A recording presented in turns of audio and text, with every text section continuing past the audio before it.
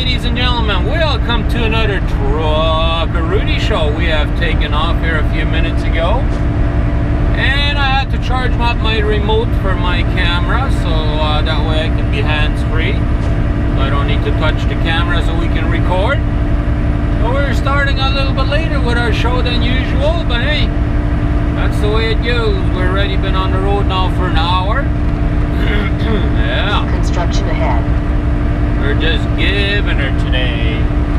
That's right, we just had our minimum 10-hour break and we took off right away as soon as we done our pre-trip and hammer down, hammer down. We got 800 miles to do yet in total right now.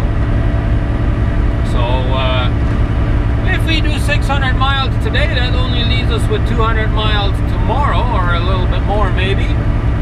And so that's going to be like 4.5 hours drive to my delivery roughly. So I'm going to probably call the customer today yet, find out if I can deliver there tomorrow. If that is the case, then I might even show up there tomorrow and do my delivery tomorrow.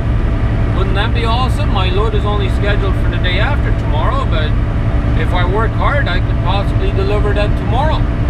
That would be even better for me. Yes, indeed. Anyhow, we're going to continue cruising along here, and then we'll see what kind of goodies we can come up with today for you guys. I just finished fueling up here and just past South Beloit there at the Loves. I've been fueling at the Loves lately a little bit more, so yeah, I fueled her up over there, and now we're going again. Yeah, we are now in Illinois, that's for sure. We're actually only probably about half an hour away from actually hitting Chicago, so I think we will hit it at the right time. We'll be around 11 o'clock by the time we get into Chicago, so we shouldn't have too many traffic issues today, I would think. So I guess I timed it good again today with coming into this area up here, that's for sure. Yeah, we still got another 723 miles to go before we get to our delivery, but I decided, you know what, let's get fuel over here, because I got the big tank, so I can go a long ways. I didn't even have to fuel up yet. I only fueled 113 gallons. So that's not like I needed fuel, but I know in Pennsylvania the fuel is way higher than it is up here. So I decided, you know what, let's get fuel over here, and that way I don't have to fuel in Pennsylvania, I don't think.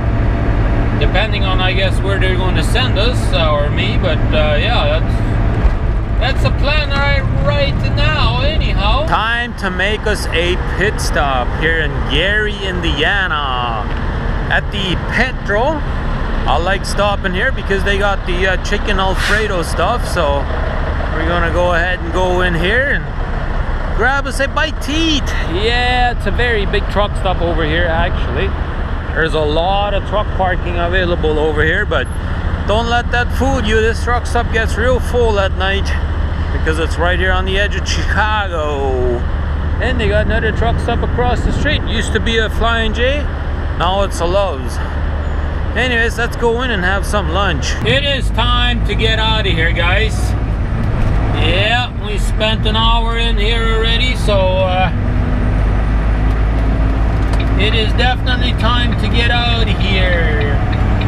Let's hurry up a little bit because we still have a green light. We can get out of here, so that's awesome. There we go. And we're out of here. Yeah. This is basically construction ahead.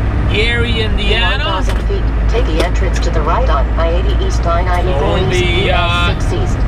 Entering Michigan. No, I'm not sure if we'll be entering Michigan. No, I don't think we will. We'll be going right on the edge of Michigan, but because we will be riding along I-80, so we will be in Indiana for a while yet. But yeah, it's a gorgeous day today, that's for sure. Nice and calm, nice sunny day. couldn't ask for anything better in a summer day, that's for sure. But yeah, we managed to avoid all the big rush hour traffic in Chicago, so that's awesome, because we're pretty much on the outskirts of Chicago right now. Got a little ways to go, and we'll be on I-80, 6 miles, and to be exact, and we'll be making our exit to go to I-80. Awesome. So let's hammer down to make our way towards our delivery. We still have 606 miles to do. Whoa, what was this guy doing? He really cutting me close. Wow. Yeah, that was a close one there. I guess he didn't like that I was coming into this lane, because that lane is exiting, so... Oh well. I have now made it into Ohio, ladies and gentlemen. Yes, indeed. I did go ahead and call the customer there earlier, and they said yes. Matter of fact, they're actually kind of slow, so they would be kind of happy to see me there tomorrow, give them something to do. So I told them, yeah, I'll be there tomorrow afternoon if nothing goes wrong. So that's my plan as of right now. We're going to make it there tomorrow, I think. I still got 440 miles to go yet, but I can probably do another 2 hours, maybe even 3 today yet. According to my logbook, I can do another 3 hours and 55 minutes, but I don't know exactly how far I'll actually go today, because I don't know what's around there. I haven't really looked to see what kind of truck stops are around where I want to stop. I usually do that when I get a little bit closer to where I would like to stop, or when I start thinking about stopping, then I start looking for that. So I went ahead and sent dispatch a message letting them know that I called the customer, let them know that I would be there early, or tomorrow anyways, and they said they had no beef with me coming there tomorrow. So I just have not received any reload offers, so I guess they're scrambling to try and find me a reload right now. That's usually how that goes. If I get somewhere early, then they had probably something planned for later the next day, right? Because that was the original plan. I was supposed to deliver this following day, not tomorrow.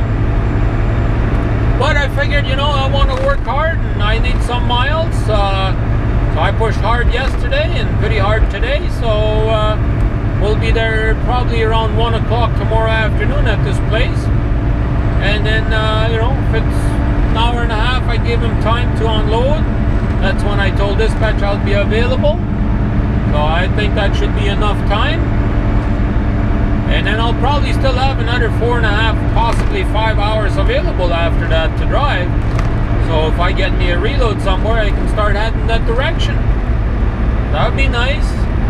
If I could get me a reload tomorrow, and or at least, you know, get me a message letting me know which way I gotta head, so that way I can start heading that way and be ready there for Thursday morning to load if nothing else, you know. We have made it to the rest area, and that sun is really bright, shining right in my face. There we go. Now I'm behind the truck here, so yeah, there's still a good amount of truck parking available, but I already have to park here in the rear. I mean, there's a couple of spots open over there, but they're like on the front down. I don't really like that. I like to have the front up a little bit, so I parked her over there. Now I'm gonna go in and use the men's room and all that good stuff, and then it's time to edit some videos. Yeah, I'm like 3 videos behind already, so I gotta get to it. So anyways, as you guys can see, there's a good number of truck parking here. I think there's even another row over there. So there's quite a few trucks that can actually park in here. As you guys know, we made it up to this rest area up here, and I've been working real hard on my videos. Here last night I worked several hours on them. Yes, and I got 2 of them done. So they were the most difficult ones. They're from camping and cutting and editing and all that stuff. So, and then also from the trucker gathering there, the fireworks, there's a lot of cutting because, you know, gotta always a period of time where nothing is happening, right, between where one firework goes off till you have to light the other one, because we don't have a professional setup where, you know, we just light one and then it goes along, right?